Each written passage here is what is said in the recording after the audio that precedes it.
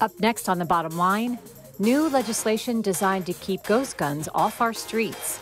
These tools of destruction and despair and chaos, when put in the wrong hands, can lead to absolute tragedy. We'll introduce you to a young man who wrote about his late mother in hopes his words would inspire others. So one day we got the results back, and then boom, we were in. And we'll take you to a special place in Potomac that's providing support for young county residents. It makes you feel like all this like pain and all this depression just gone away like that.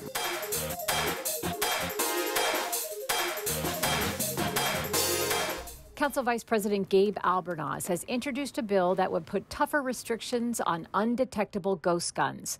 Statistics show the number of these weapons that are being confiscated is growing at an alarming rate. The number of these do-it-yourself firearms being purchased here in Montgomery County has significantly increased over the past several years. Bill 421 that addresses the prevalence and issue of ghost guns. This week, Council Vice President Gabe Albornoz introduced a bill to keep these weapons off the street. As we know, the prevalence of firearms is at an absolutely alarming rate, and gun violence continues to plague our communities across the country. In fact, there have been over 5 homicides here in Montgomery County just this last week alone. We know that these tools of destruction and despair and chaos, when put in the wrong hands, can lead to absolute tragedy. Ghost guns don't have serial numbers, and you don't need a background check to obtain one of these weapons. They are often sold as a kit that can be purchased online. Council Vice President Albornoz says these untraceable weapons can have very serious consequences and are disproportionately getting into the hands of youth. Over 40 ghost guns were confiscated by our Montgomery County Police Department last year, as compared to less than 6 the year before that. And so this issue is very much on the rise. The other important thing to note about these weapons is that they're made of plastic or fiberglass, and that makes them extraordinarily difficult to be detected by metal detectors, which of course is especially relevant right now, given the insurrection that happened on our Capitol and the known threats that have been made to state houses across the country. The bill provides clarification as to what constitutes a ghost gun and prohibits the use, possession, or sale of these guns with respect to minors and within 100 yards of places of public assembly. Montgomery County Police Chief Marcus Jones says possession of these weapons has been growing steadily, and this bill will help curb this trend. We arrested 55 adults that were in possession of these weapons or selling them. And we arrested 3 juveniles under the age of 18 that were in possession of these weapons. State Delegate Leslie Lopez will be introducing a similar measure in the General Assembly to complement Councilmember Albornoz's bill. My bill will require that manufacturers serialize any unfinished receivers, and it also requires a handgun qualifying license for the sale of an unfinished receiver. It's not every day that a 10-year-old becomes a published author. In this story, we meet Montgomery County Public Schools student Arjun Krishnan, who put pen to paper about someone near and dear to his heart. By all accounts, this looks like just a bunch of friends playing a little game of football. You'd never know one of these young men is already a published author. My mom made the best flan in the world. Arjun Krishnan is a 5th grader at Jones Lane Elementary School. Back in April, he entered the Barnes & Noble Children's Short Story Competition. Out of tens of thousands of entrants, Arjun's story, My Mom's Flan, was chosen to be a part of the 15-story book. Well, my dad told me about it, and then he asked if we could start a story about our mom, like my mom, and so and that's how it started. So we have me and a top chef. But there's more to the story here. My Mom's Flan was written in honor of his mother, Anjali. And then this is my mom holding me when I was a baby, who passed away suddenly when Arjun was just 7 years old. He and his mother shared a special bond and a love of baking, and hanging on to those memories of his mom inspired him to put pen to paper. And tell me about the story that you wrote. Well, it was about my mom's flan and how she made it and how I made it for Thanksgiving. And so you remember your mom's flan? Yes, it was so good. So a couple of years after his mom passed, Arjun decided he wanted to make his mom's flan for Thanksgiving. And this is the flan recipe. Yes, this is the recipe. And this is her handwriting. Yes. He teamed up with his friend's mom, Chandra, who has stepped in and helped Arjun grow his baking skills. As the story tells it, the first run was a flop. We did everything, but this was the confusing part. It said evaporated milk plus 1 can of water, and on top of it 1 can of milk. So then we just thought, me and Chandra, that we thought, why don't we add both, just to see how it works to start. And then so when we did it, the flavor was correct, the consistency was a problem, too much liquid. But they finally were able to recreate his mom's flan just as he remembered it. The next time we decided to take out the water, and then it worked. And then finally we did it one more time before Thanksgiving, like probably on a Tuesday, and then we brought it to Thanksgiving. Everyone loved it. In writing My Mom's Flan, Arjun was able to showcase his creativity so well that it caught the eye of the CEO of Barnes & Noble, who wrote him a letter to congratulate him on his work and told him the story would be published. It's just like you're 1 in 1,000. Yeah. That's really hard.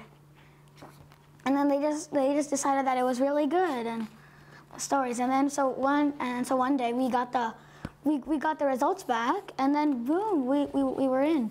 This is a picture of when I met Anjali first. Oh. That was in Arjun's father, Sabu, says the support of the community following Anjali's death has meant the world to him and his boys. All of my friends' mothers would also encourage me. And now Arjun's story is a way to show those around them the difference they have made in his life. Have this kind of a heartbreaking yet heartwarming tale of family and friends being together, and that's what's the most important thing. I think that just resonates in this, not only on a personal space, but just on a community and a global level, what this story resonates, and we are very thankful to be able to express it. Councilmember Craig Rice chairs the Education Committee. It's really cool to be able to see a young author give you an autograph. Arjun sent him his own autographed copy of the book, which he says is a testament of resilience. Arjun, to you I say thank you. Thank you for setting an example. Thank you for showing how we can move past grief. Thank you for showing how we can live the legacy of people in our community that we may have lost and make sure that it lasts forever. So I got this from Aunt Kelly and Aunt Lori, and they know how much I like the edge of brownies. Arjun says he will keep his mom's memory alive by continuing to bake. Looking good, looking good. And he's even thinking of one day going to culinary school. But for now, he's enjoying being a 10-year-old boy who loves to play football. And by giving the world his story of My Mom's Flan, he's hoping to make a difference. It just might help somebody else that doesn't have a mom who's just lost her, struggling, dad or mom. Doesn't matter, just struggling without one parent and having to have help from other people. And this is how how you can regain that strength and still be happy without that parent. I'm excited to continue baking many things just like my mom. Oh, very good. Very, very good. Oh, that's so hilarious. Meet Rami the goat. Believe it or not, he's a therapist of sorts. He's an attention hog. Rami lives at Dreamcatcher Meadows in Potomac, where young people of all ages can come for therapeutic, social, vocational, and recreational programs. Well, the idea of therapeutic recreation falls up under the category of what's called farming for health. She's a fainting goat, and this is a type of green care farming that we're doing here at Dreamcatcher Meadows, where it's not that you have to be necessarily a licensed therapist to be able to work with youth in a therapeutic way, and it will expand the idea of therapeutic recreation into farming, where they can actually also gain some skills and feel really good about themselves with meaning and purpose.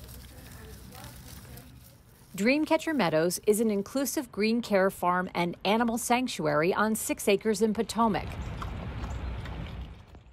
The goal of this nonprofit is to bridge the gaps for young people with neurodevelopmental issues. The goal, to reduce stress and provide a safe recreational space to socialize and learn job skills. Come on in. Iris is a junior at Churchill High School.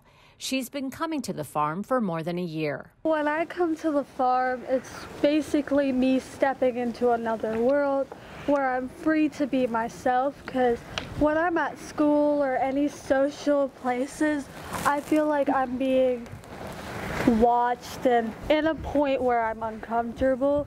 But when I'm here, I'm free to be myself. So I have this kind of peace within myself and happiness. And these animals are really soft. Iris helps with registration for events at the farm and also gives tours. Her mother, Kamali, says it's given her daughter confidence. Not even begin to say how much it has helped Daria. She had so much of anxiety and depression, and she has come a very, very long way. Council Vice President Gabe Albornoz chairs the Council's Health and Human Services Committee. Susan's set up an exemplary program because you have the natural environment and the animals and the connection with the animals and the work on various projects, which is therapeutic in its own right. But then in addition to that, you add the very intentional and wonderful curriculum that she has established that meets students where they are. And there are thousands of Montgomery County Public School students and Montgomery County students that would benefit from an experience like this. And so I think this is a unique opportunity to take advantage of an asset that's here, the passion and energy of a really terrific community leader, and leverage that to help a lot of kids. Dreamcatcher Meadows also offers programming to earn student service learning hours while learning about sustainable farming and caring for animals. The end goal? To provide these programs through MCPS and Montgomery College by showing this work is a valid way to engage youth in the community. We've designated a third of our county in an agricultural preserve. That offers a wealth of opportunity for youth in terms of recreation, social activities, and vocational training. However, right now, we don't have the capacity in our school system to engage students in that way. So this program would allow us to begin that process. This summer, Katie Rose started her journey at the farm. She's had a lot of problems socially at school. Her mother, Alicia, said she was apprehensive and shy. Her first thing when she got here to gently introduce her to the animals was the babies. She was terrified. When she was holding the bottle, it was like she was shaking and she was stiff and everything. And it's the second time she did it like a pro. So we can come in. Here's a tour. Today, she's engaged, self-assured, You can see there's a lot of chickens here. and speaks openly about how Dreamcatcher Meadows has changed her life. Here is the popular chicken, Mr. Fluffy. At first I was really scared, kind of like overwhelmed or nerve-wracked with the thought of like interacting with them. I have trouble with my anxiety. Whatever I'm into a social situation such as, oh, you're going in the crowd, trying to socialize with friends on a normal basis, it's just like it's difficult. It makes you feel like all this like pain and all this depression just gone away like that with interacting with the animals. As the county continues to navigate through the coronavirus pandemic, Councilmember Albornoz says programs like this will become even more valuable as we address the emotional toll of the crisis on our youth. I've lost a lot of sleep worrying about the social and emotional toll of the pandemic on our kids. With youth not being in a classroom for almost a year now, not only is there an academic impact, but I'm actually more worried about the emotional impact because they're not able to spend time with their friends. They're not able to engage with other caring adults. And so I think we need really active solutions, really dramatic solutions to help address the unique needs of our students because they have fallen so far behind on so many levels. it's solutions like this that we have to look for. For more information about Dreamcatcher Meadows, visit their website. Well, that does it for this edition of The Bottom Line. I'm Susan Kennedy. Thanks for watching.